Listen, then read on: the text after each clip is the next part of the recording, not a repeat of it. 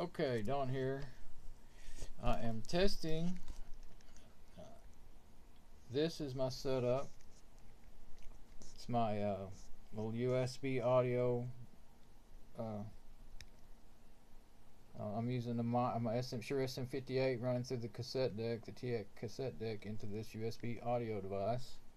It's an input and output, and I've got it plugged into the mic side. I can see that there. Using my wires and adapters, and so let me.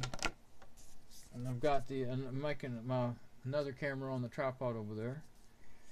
But let me. Oh boy, these cables are really aggravating to deal with. Okay, now I'm going to move my mic far away, or myself far away from the mic, and see. I'll keep talking and move around. Okay, I'm going to be talking. Test 1, 2, 3. Test.